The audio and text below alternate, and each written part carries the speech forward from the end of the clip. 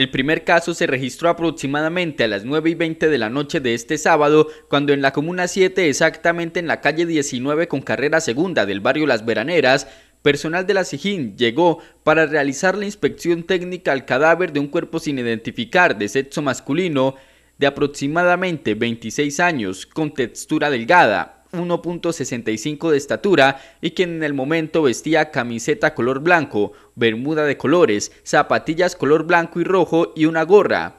Se trata de una persona de 26 años que corresponde al nombre de Gustavo Adolfo González.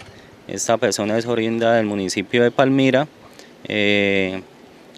transitaba por el sector conocido, el sector de las carretillas, ahí en el sector de Laureles, cerca de Villa Liliana, donde es impactado por dos impactos, presenta dos impactos con arma de fuego.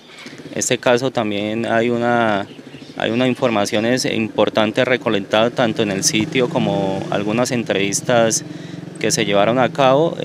Al parecer este caso se trata de intolerancia social y ya tenemos algunas personas vinculadas a esta investigación. Horas más tarde, hacia las 12:05 de la medianoche de este domingo, en la carrera Quinta Oeste con calle 26C del barrio El Descanso, en un lote baldío, personal de la SIJIN de la policía realizó la inspección técnica al cuerpo de un joven identificado como Brian Castro. La víctima, quien en el momento no portaba documentos, vestía una camiseta tipo esqueleto color blanco con estampados color negro, bermuda tipo jean, medias negras y zapatillas negras. Los homicidas le propinaron un impacto de bala a la altura de la cabeza, dejándolo de inmediato tendido en el lugar sin signos vitales. Se trata de un menor de edad de nombre Brian Castro Ramírez, de 17 años de edad. Esta persona presenta un impacto con arma de fuego, fue ubicado en este lote. Esta información llega mediante una llamada al 123, donde llegan las unidades, verifican el caso y desafortunadamente encuentran el cuerpo de esta persona sin vida.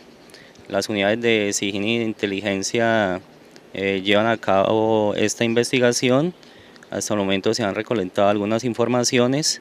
Al parecer esta persona fue llamada con anterioridad, citada en este sitio y posteriormente asesinada.